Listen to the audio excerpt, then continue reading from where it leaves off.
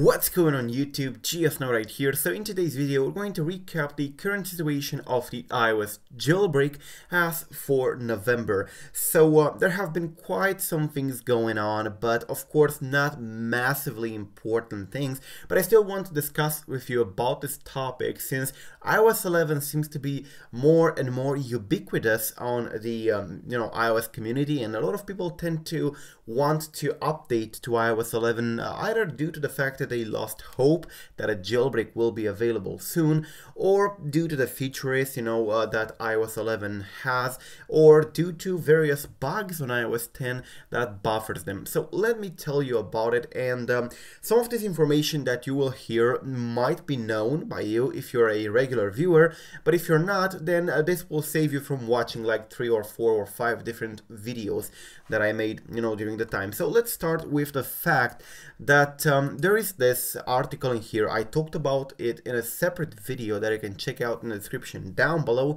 in which we got a little bit of hope for the iOS 11. Now I'm telling you this again to set somehow the ground for the information I'm going to present next about staying or leaving iOS 10.x.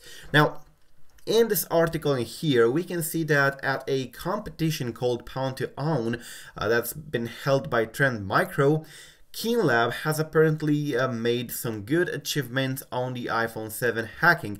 They managed to hack the iPhone 7 running iOS 11.1, which at this point I'm filming this video is the latest version of iOS 11, so that's quite nice. Now iOS 11.2 is also in beta, but since probably they didn't release anything, like exploits and stuff like that, and I really hope they didn't make it like, publicly available for Apple, the technique they use and stuff like that, it might still work with iOS 11.2, but they managed to get a lot of stuff going on. There's also another security researcher that managed to get 2 bugs to work, to exploit Safari browser and get sandbox escaping and code execution again on the iPhone 7, which is a hard to jailbreak and hard to penetrate device, which is quite a good achievement from both Keenlab and Richard Zhu. But the iOS 11, as I said, is quite ubiquitous lately, and there are like 4 different versions currently signed for the general public, and there is also on the Apple developer portal in here available to the developers the iOS 11.2 beta 2nd that's been issued on November 6th. Now do not forget that there is a huge bug in the iOS 11, everything starting from iOS 11.0 to iOS 11.1 and everything in between. There is the iCloud bypass bug, about which I made a video on my channel. You can go ahead and check it out in here if you're interested in the iCloud bypass topic.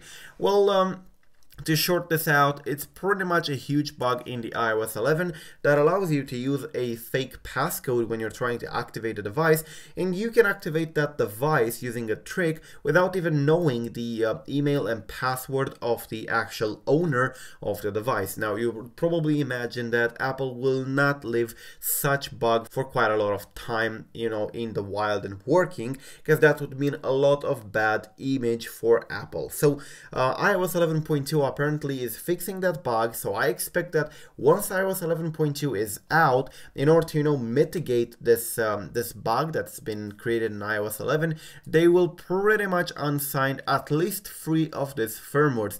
They might leave the iOS 11.1 for quite a longer time, because you can't really unsign everything in the first day of releasing iOS 11.2. What if somebody has problems with iOS 11.2 and they have to downgrade? The iOS 11.1 might remain signed, but I think, this is a supposition, but I think once iOS 11.2 is out, these firmwares in here, the .0s, will be unsigned to pretty much mitigate the problem at least a bit with the iCloud bypasses. And therefore, I have to answer some of your questions, and the first one is, should you update to iOS 11 now that Keenlab managed to break into it successfully, especially on the iPhone 7? Well, no, and I know that I said this a lot of times, but there are still people in there that are not watching my videos regularly, so I have to repeat it in here. If you're running iOS 10.x, you are very lucky.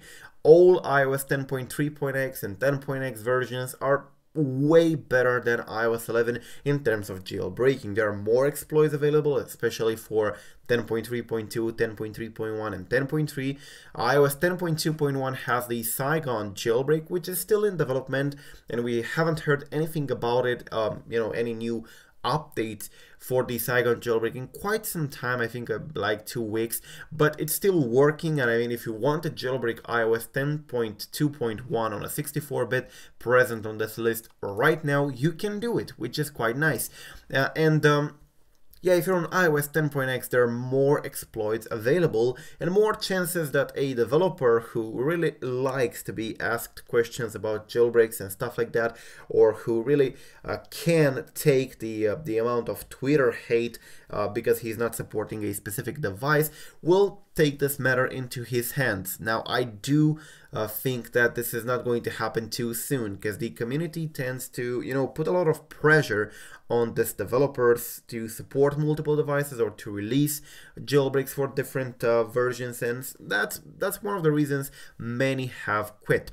But anyways, you have more chances for a developer to come out of the blue, like the developer of Saigon did, the Abraham Masri, and to create a jailbreak for this version. So no, iOS 11, although it's been bridged by Keenlab and Richard Zhu, it's still not safe to stay in there and wait for a jailbreak, because you might end up getting a jailbreak, but not so soon. I mean, it's not even known if there will be a jailbreak for iOS 10.3.1, 10.3.2, and 10.3.3 very soon, let alone the iOS 11. So yes, to this question, my answer is no. Do not update to iOS 11 no matter what. I will make a video if anything changes and out of the blue iOS 11 becomes the best thing that happened in the iOS community for jailbreaking, but up to that point, please do not update to iOS 11. You will regret that later on when a jailbreak will be available. If you lost your patience, remember that just by updating to iOS 11, you gain nothing but some more stock features that are not customizable and that will drain your battery or stuff, whatever. Moving on to the Keenlab. Again, this is not official Keenlab website. I can't stress this enough. I made a video on this, and even though they managed to fake it quite well, including copying the entire team in here and all their projects and all the places they've been holding presentations and stuff like that, it's still not their legit website. And a lot of people are sending me this link asking me about their jailbreak, because apparently this website provides a fake Keenlab IPA jailbreak, and a lot of people are sending me this link saying, oh look, Keenlab has a new iOS 11 jailbreak.